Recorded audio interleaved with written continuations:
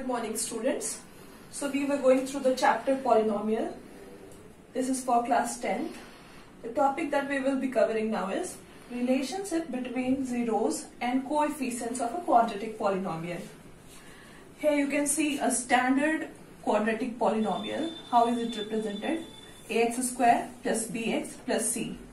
Px is equal to ax square plus bx plus c. Condition: a should not be equal to 0. For it to strictly remain a quadratic equation, a should not be equal to 0. Suppose alpha and beta are the roots of this quadratic polynomial ax square plus bx plus c. Alpha beta are roots, that means p alpha and p beta is equal to 0. Then we know that by factor theorem x minus alpha and x minus beta shall be the factor of this polynomial px. Now arrange it.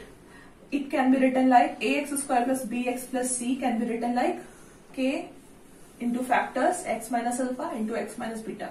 Well, k is a constant that comes out to be common. So k is written here constant, then factors x minus alpha into x minus beta. Okay, so this can be further simplified like this: k into these two multiply out to come x square minus alpha plus beta x plus alpha beta. Kx square again minus k into alpha plus beta x plus k into alpha beta. Now comparing the coefficients of x square, x and then the constant, we find that a is equal to k, coefficient of x square, coefficient of x, b is equal to minus k into alpha plus beta, and the constant c is equal to k alpha beta. A is equal to k, b is equal to minus k alpha plus beta, c is equal to k alpha beta. So a is equal to k can be substituted in here in place of k, minus a into alpha plus beta. What is alpha and what is beta? They are the roots or zeros of polynomials. So alpha plus beta is sum of roots. What is the sum of roots?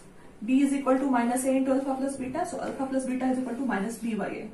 Then c is equal to k alpha beta is equal to a alpha beta. K is equal to a. So alpha beta is equal to c by a. C by a. Product of roots we found out. Alpha into beta is the product of root and it comes out to be c by a.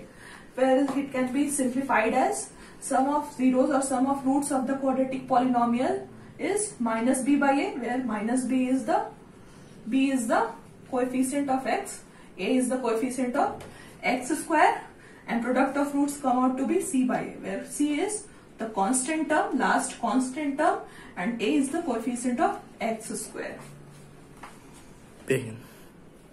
Okay, let's have a quick recap. So px is a polynomial ax square plus bx plus c, the standard form of a quadratic polynomial. Suppose alpha and beta are the roots of this polynomial, then it can be arranged like ax square plus bx plus c can be arranged like k into x minus alpha into x minus beta, as alpha and beta roots say that x minus alpha and x minus beta shall be the factors. When simplified, it comes out to be kx square minus k into alpha plus beta x plus k alpha beta. On comparing the coefficients of x square, x, and then the constant term, we found out that sum of 0 come out to be minus b by a, product of 0 come out to be c by a. Here b is coefficient of x, a is coefficient of x square, c is the constant term. Okay. Now, suppose you are given that alpha and beta are the roots. And now you have to find out what the quadratic equation shall look like.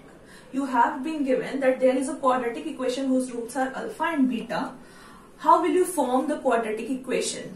The only data given is alpha and beta, that are the roots of the quadratic equation. Then the quadratic equation shall be formed like this: x square minus alpha plus beta, that is sum of roots, into x plus alpha into beta, that is product of roots.